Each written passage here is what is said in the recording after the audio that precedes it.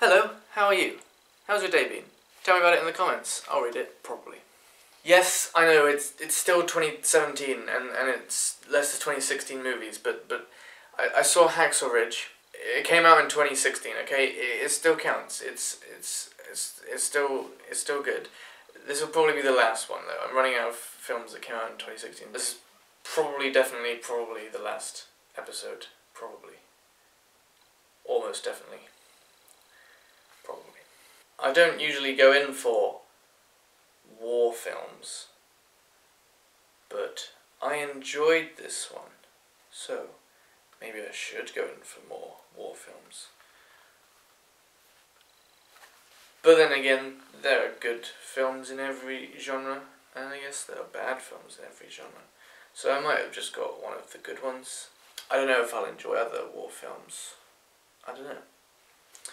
But I did enjoy this one. I usually say, in these films, oh yeah, the acting was good. But I would especially like to highlight the acting in this one as being especially good. Usually when I say, oh yeah, the acting was good, it's just because I come out the other end and go, I didn't see any problems with the acting. But while I was in this one, I thought, flippin' heck, I am really impressed with the acting. And it made me think, actors, if they're good, that's really impressive. You know, if they're a good actor, they're good at acting. You know what I mean? Hugo Weaving was in it. Didn't know he was in it, but he was good. And also Vince Vaughn, who I thought was comedy only, but he wasn't comedy in this, and I thought he was good. But Andrew Garfield as the main lead, I thought he did a very good act. Did a big, good act. I've only ever seen him in Spider-Man, the ones that are amazing but actually aren't amazing. I've only seen him in those, and I liked him in those. I liked him in those. There's not that much else that I liked in those, but he was good as Spider-Man. But yes, the acting in this,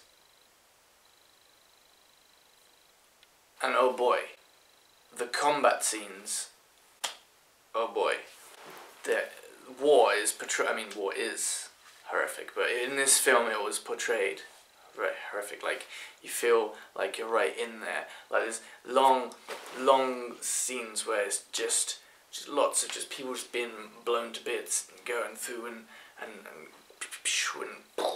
oh boy, and it's like, oh, I thought it was a 12, but it was actually 15, so it was a lot more gruesome than I was expecting, so it did me a shock. But that was probably good, because, you know, war's not a good thing, is it? And, oh boy. Also, jump scare. Got me. Usually, I'm not a fan of jump scares, but this one, oh, I think I landed in the row behind me. I jumped so high. It was, oh boy. But I think the reason I liked this film, the main reason, was because it was very emotional. It got me right here. I didn't cry though. I did cry. I cried quite a lot. I never used to cry at films, but lately I've been crying at all the films. What have I become? But yes, it's very emotional. Invested me. I want to say something else, but I can't think of anything and I don't want to repeat my points. But I'm going to repeat my points. It was emotional. It portrayed war as horrific, but it portrayed it well, and the acting was great, and the jump scare, and it's 2017, but this is less than 2016 movies. But it's probably the last one. Let's put it on the chart. Definitely probably, the last film to be put on the chart. I'm going to put it there. That'll give it a nice home there, with films that are very good up there.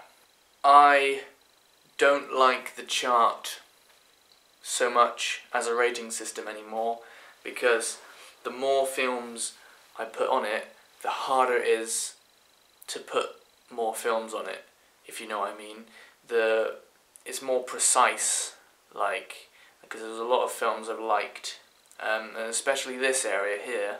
I could shuffle these around. Probably, you ask me now and ask me in a week's time, my opinions might be different.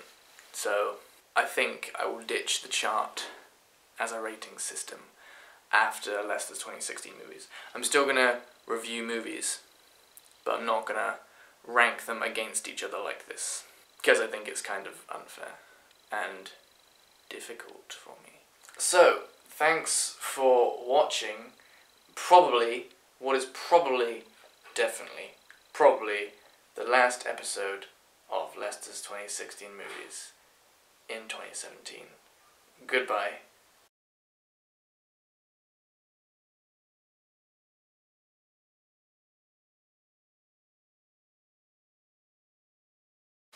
Okay, let's talk spoilers. Just kidding, let's not talk spoilers. Bye.